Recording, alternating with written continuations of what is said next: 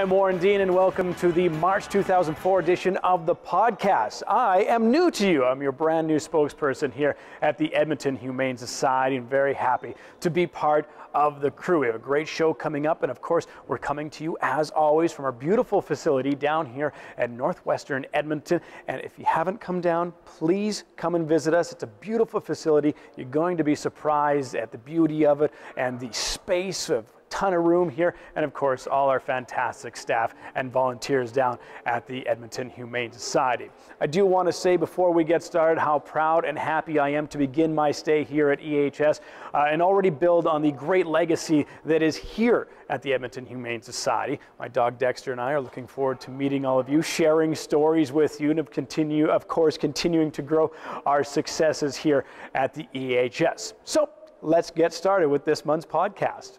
Coming up in this month's show, we have a fresh look on the roads with some new vehicles, and it wouldn't have happened without our wonderful donors. Also, it seems like winter always drags on. How do our moods during these months affect our pets? And we'll share the story of Titan, who went on a bit of an adventure. First off, the Edmonton Humane Society was very happy to welcome student Emily Muddle. Emily came to visit us from the St. Stanislaus School, so we could help her out with a school project. 10-year-old Emily is in grade 5-6, and as part of her Leadership in Action program, came to the Edmonton Humane Society to interview Travis Grant from our communications department. Emily asked the tough questions and learned a lot about our mission to help homeless and abused companion animals, enlightening people and enriching lives. She also learned why donating to the Humane Society, whether it's time, money, or supplies, is a worthwhile cause and provides such a positive outcome for the animals in our care. Emily got to come behind the scenes on her tour of EHS, even naming this cat Brownie, and possibly melting her mom's heart interacting with a couple of adorable puppies. The Muddle family may have some new members in their future. And we here at the Edmonton Humane Society are looking forward to her becoming a lifelong volunteer. Thanks, Emily. Emily is a much better student than I was, and I'm pretty sure she got a great grade on that project. So thanks once again, Emily, and to her mom as well. So at this time of year, we can get that feeling of just winter dragging on a little bit. It gets a little long by the time we get into March, and our moods do get affected. But how do our moods affect our pets, or how do our pets get affected by the winter blues or even seasonal affective disorder? We took the opportunity to ask that question to Belinda Wagner. Belinda's one of our behavior consultants and our manager of the Canine Enrichment Center and Training Academy. There is some evidence out there that animals are affected by SAD in that it does affect the chemical imbalances in our body, so the melatonin and the serotonin. And what will happen is your dogs or cats will seem more aloof, not like going out. The other side of the coin is it because you're acting that way as well? I mean, history is that we designed this Family Day holiday so that we would have a bit of a break in between New Year's Day and Good Friday, because they found that people were getting really, really depressed. So there are lots of reasons out there as to why animals look depressed during the winter months. If things are different in the household, then what might happen is your dog's behavior might change. So first thing you need to do is make sure that you're doing the regular routine. Are they getting the same amount of physical exercise? Mental stimulation? Have things changed in the household? Has someone left home? Have you gotten new furniture? Cats react really strange to even the most minor changes. And the big thing is, if your behavior has changed drastically, first thing we always do is check medical. So check their serotonin levels. Make sure that they are approximate, because the dog food you have may not have enough to help them get those happy levels in their brain. And then try to figure out with your vet and your behavior consultant what your dog is actually suffering from before you determine it's SAD. Absolutely, a pet's going to feed off the other, because although we talk about pack, we don't talk about it like a wolf pack, they're a group of dogs that live together. So I have several dogs that live together, and I know the minute one dog is off, the rest of them will be off, just like your family. Or when you go to work and a coworker is having a bad day, it can set off the whole workplace. So you just have to really try to be an investigator and figure out what's going on in the household and help the animal you believe needs it first. I think the most important thing is, if you feel like you're in a slump and your dog's in a slump, get into a class. Even if you've taken 1,000 classes before, I still take classes with my dogs because it's winter and you get in with a bunch of people who have good energy, and just get your dog refocused and rebonded with you so that you can enjoy the rest of this winter together. The Edmonton Humane Society is very happy to have 2 brand new Ford Explorers for our animal protection officers to hit the road in and get out in the community and help out the animals here in Edmonton and surrounding areas. And this wouldn't have happened without our great donors. So we wanted to see those vehicles in action. Let's take a look.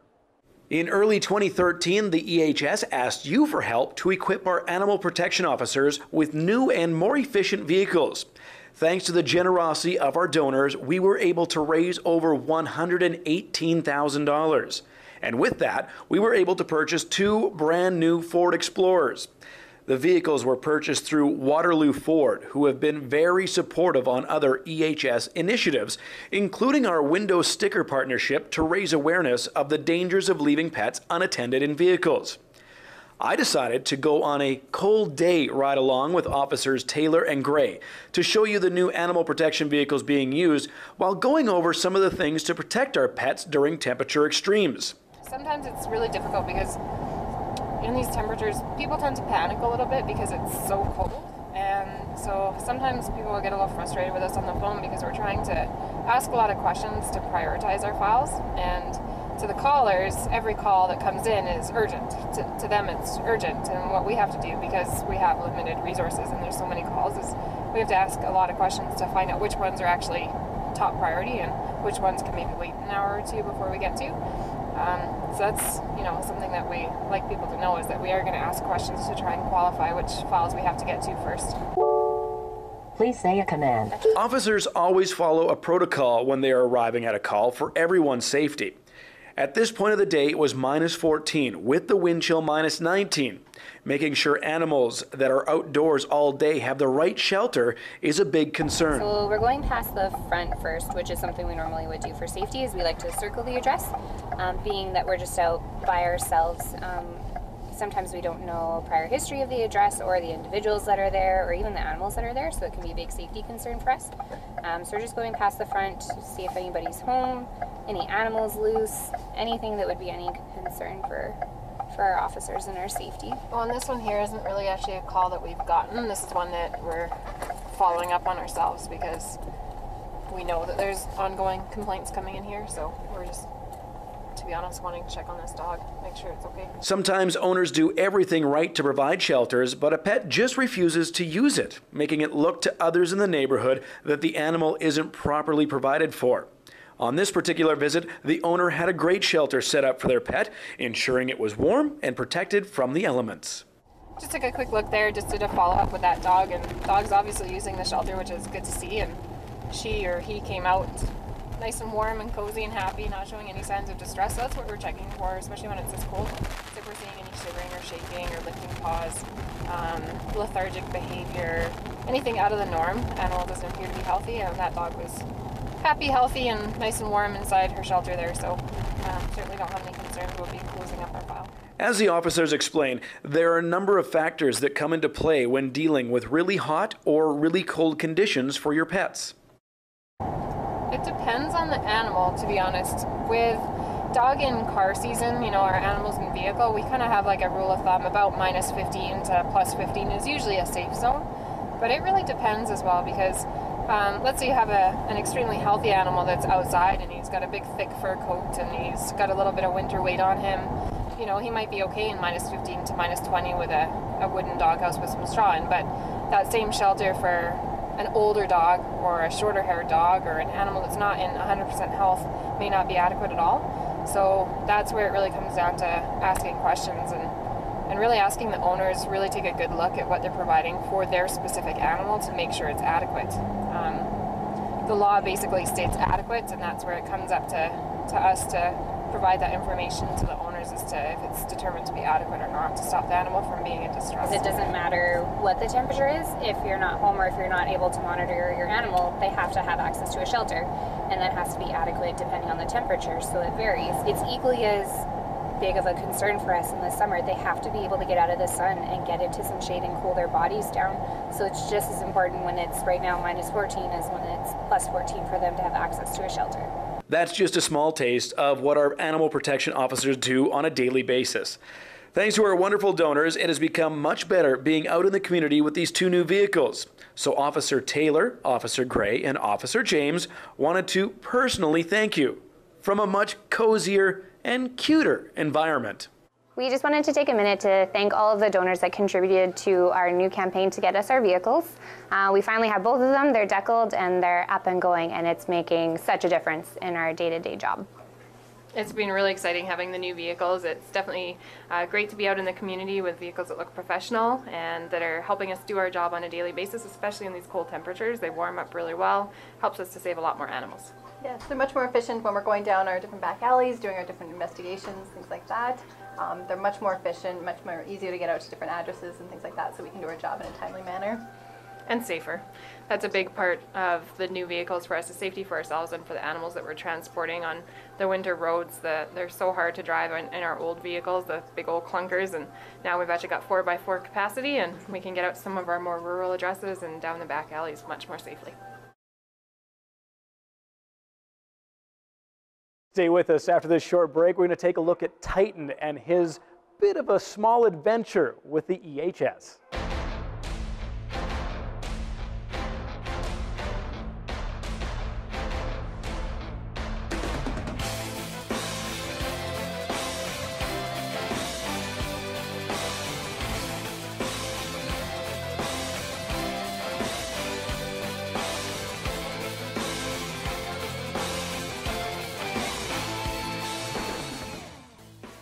The Edmonton Humane Society. There's a pet for everyone.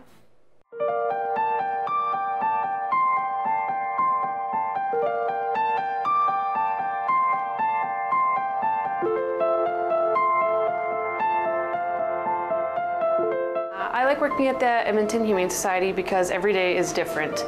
You don't know what types of animals are going to come in the door. It's a really good thing to get a lot of hands-on experience with these animals, and right away if they come in the door and they need our help, we can go right into doing that. It's very interesting and it's very exciting, and knowing at the end of the day when I go home that I have helped 1 or 2 or 3 animals, it's a wonderful feeling.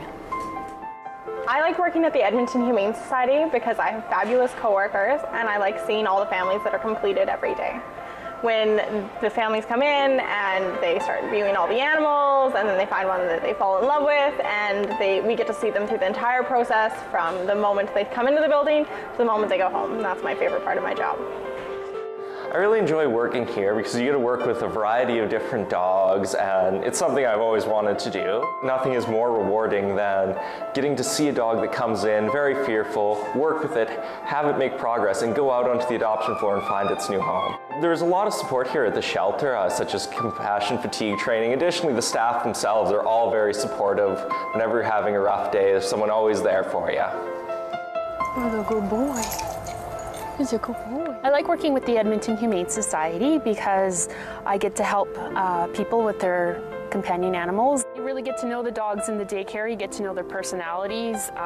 You get to help the ones that need to be, a little bit more outgoing. Sometimes they come in a little bit on the shy side, and they you see them blossom into this really friendly social dog. We have some really great clients. They appreciate everything we do for them, and it's great.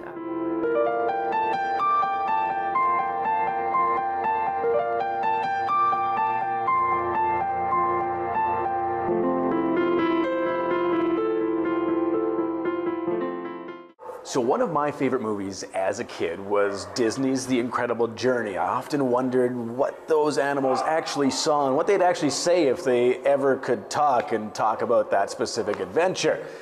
That brings us to Titan, who had a bit of his own incredible journey. Titan was a transfer in from the Thornhills bylaw services. He was picked up by them and then transferred to us to take him from there. Titan apparently had places to go, and he decided to start his adventure. He was on a stray hold with us, so we had actually slated him to have his surgery, his neuter done that week. He was out enjoying himself in playgroup on the 17th and decided that he could clear the fence. So he escaped from our playgroup area and took a run-in.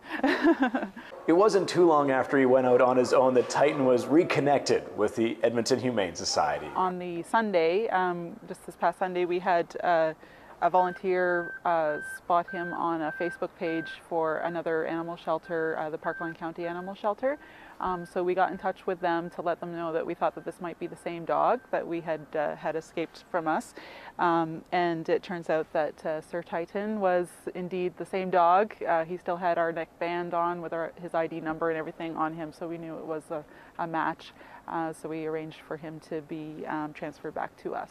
And now our Titan is looking for a new forever home and a brand new family. He's ready to go and up for adoption. Yes, we're just waiting for his, where he just had the surgery today, so we'll just wait for his clearance from medical, and then he'll be ready to be adopted. He's been microchipped, vaccinated, and had his surgery. He's got a gorgeous temperament, and he's a beautiful dog. He does need a little bit of grooming at the moment, but other than that, he's a beautiful dog. Come and fall in love with Titan, just like we did down here at the Edmonton Humane Society. Maybe he's the newest member of your family. We have a great team of veterinarians here at the Edmonton Humane Society, and they had a brand new experience with a pig whose name is Petunia. Here's my conversation with Dr. Lang about the learning experience they had. With Dr. Lang and a new experience here, you guys did some learning, always learning here at the EHS. Something different, we have a pig, which is Petunia, came to us a while ago. Just talk a little bit about her first and the age and her situation. Well, Petunia came to us as just as a little pot-bellied pig that needed a new home. She's a girl, obviously, and she was a little hard to tell exactly how old, but we figured she was not really quite an adult, but not really a little piglet anymore. So we had her pegged somewhere around the 4 or 6 months, something like that. And quite large for 4 or 6 months compared to a dog or a cat. They grow quite quickly. They grow certainly very quickly. I mean, she's not that tall, but she certainly put on a lot of weight, even in a couple weeks that we had her here. And what we needed to do was, your learning part was we had to spay Petunia. That's right. There's quite a bit of a problem with the pot-bellied pigs as far as people getting them not really thinking about what they're getting into, and the fact that they grow so much. And there's quite a lot of breeders out there passing them off and getting them into homes that don't necessarily know where they're going. And we end up with pigs that we don't want to have contributing to that problem. Right. So we decided to go ahead and get her spayed. And this was a learning process for yourself and others. We had to get a specialist in for this one because this was new for us. Yeah, not exactly a specialist so much as somebody that's experienced enough and knows and has done some pig spays, because that's not something that we do here. We don't see pigs that often, and in the past we really hadn't gone to the spay or neuter on them, pretty much because we weren't all that comfortable in the surgery. So describe it a little bit, compared from your viewpoint. You sat back, you watched a lot and took it all in. How much different was it for you? Well, I mean, the actual procedure is fairly similar. You're still removing the uterus and you're removing the ovaries, which is exactly the same as you'd be doing in a dog or a cat spay. The approach was really probably the most different because just the way the anatomy is, it's a lot easier to do a pig spay through the flank. So on the side of the body instead of right on the midline. You can do dog and cat spays that way as well, but it's generally speaking easier to do it on the belly. But on the pigs, especially when they don't have a lot of clearance from the ground, they're more likely to be be dragging that incision into places that you don't want it to go because they don't have much space there. So it's better to do it on the flank. Yeah, Petunia looks great. She's recovering nicely now. Very quickly. And yeah, she bounced back very fast. Oh yeah, she was out running around within a few hours after the surgery. Not quite as forcefully pulling on us when we're walking down the hallways, but that's about it. And that's one of the things that changes with cats and dogs. The behavior changes a little bit. That's one of the reasons we do spaying to kind of help that. So you've noticed that in Petunia as well? Well, that was more just effect of the anesthetic and such. I don't think it's going to make a big difference in her actual outgoingness or anything else like that in the short term. Generally speaking, though, they have seen, though, in pigs, if they get spayed or neutered, that they are less likely to become aggressive as they get older, because that is something that is quite a common problem when you're trying to keep them as a pet. It's not usually something they worry about too much when they're out in the barn running around, because they're not having that same interaction. But when they're trying to be a pet, it certainly has a tendency to be, as they get big and mature, they get a little pushier and can actually become quite aggressive. So there you go. If you're going to have a pet like this, you definitely want to treat it like every other pet in the home, a cat or a dog, and make sure you take care of everything right away. That's right. Dr. Lang, thank you very much. Don't go away. Coming up after this short break, we're going to head into Bingo's, our shelter store. And of course, when you shop there, you help out all the animals here at the Edmonton Humane Society.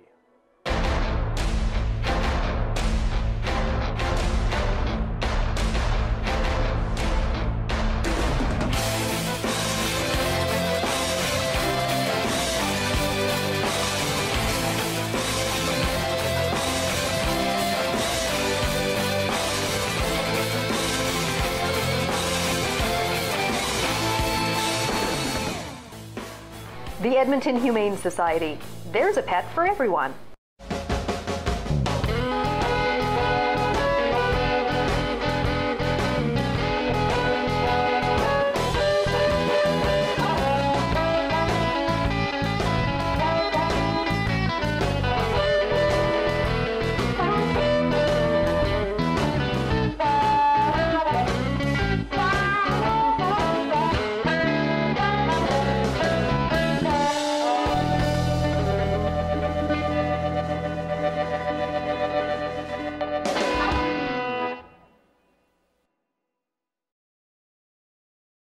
Real men love football.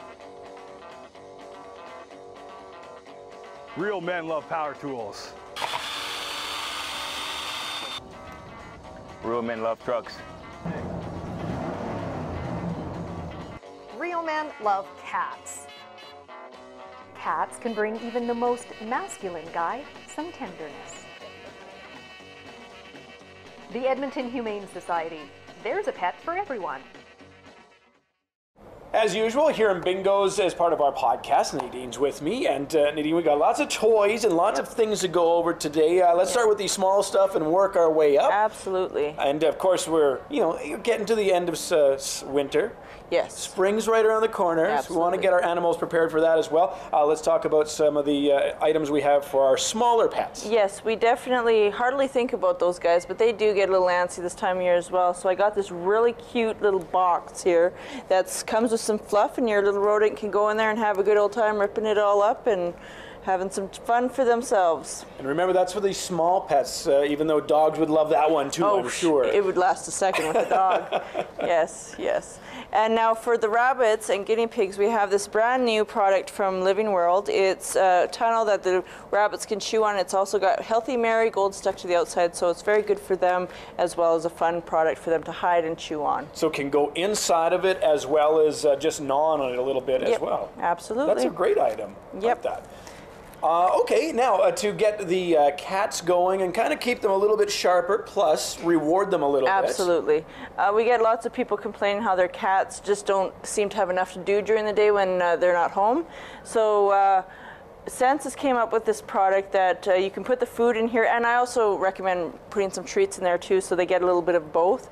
And they have to knock it down, knock it around, and try to get it out all the way to the bottom so where they can actually eat it. Wow, so it's a little bit of a maze, a little bit of a game for them. Absolutely, because cats like to dig and get their food out. Absolutely, a great product right there. Yeah, absolutely. And something that's also educational and rewarding for our dogs as well. Yeah, absolutely. It's a great training device because lots of people complain about their dogs going crazy when someone dings the doorbell. Well, this would definitely be the answer to all that. It dispenses treats by the owner's remote. So you can do that. So if someone comes to ding the doorbell, you can dispense treats. The dogs will run to it and ignore the doorbell. And we also, it comes with a DVD and this target stick so they know if they hit that, a treat will come out. So you can put this in one room. Yes. You can put the dispenser in another room. Absolutely. And what you want your dogs to do is hit this part. Yep. That's their duty. Yeah, exactly. And then the treat comes out there. Yes. A very cool item, especially for those dogs that are a little bit maybe more energetic. Absolutely. Yeah. These are great products, Nadine, and of course, people can come on down. You've got all the products here. They can ask any questions that they have as well, and you're going to help them out. Absolutely. Being our expert. It's my job. That's your job. And of course, we want to remind folks as well, everything sold here in Bingos? Everything goes back into the shelter operations. Fantastic. Thank you so much. Thanks. Before we wrap up this edition of the podcast, we just grabbed a couple of animal-related tidbits for you. It's kind of newsworthy. So how about this? Coffee in a cafe with some cats. Cat cafes, very popular in Tokyo, where people are charged a per-hour fee to hang out with cats while they have their coffee, read a book, or just hang out with their friends.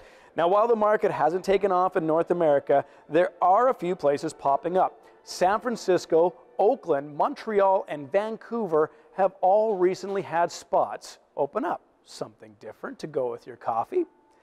Also, the most searched dog in 2013 was the Bulldog, this based on Google data. Chow Chow and Mastiff were in the top 5. German Shepherds, Golden Retrievers, Rottweilers, Border Collies, Great Danes, and Australian Shepherds were in the top 20. What does this say? Well, with bigger dogs being more popular in searches, experts say it shows a sign of economic optimism. So when the recession hits, smaller dogs were the one to be adopted because the cost to look after them were less. No matter recession or not, big or small, that dog is going to love you if you adopt it from the EHS. Auto Details is proud to support the Edmonton Humane Society and all of the help that they give to our future best friends. They will help you adopt a spayed or neutered cat, dog, rabbit, or other companion animal, and they also offer a large selection of services for pet owners. All of the info you'll need can be found at edmontonhumanesociety.com or by visiting the shelter in person. The Edmonton Humane Society. They help you adopt a pet, they help you with your pet.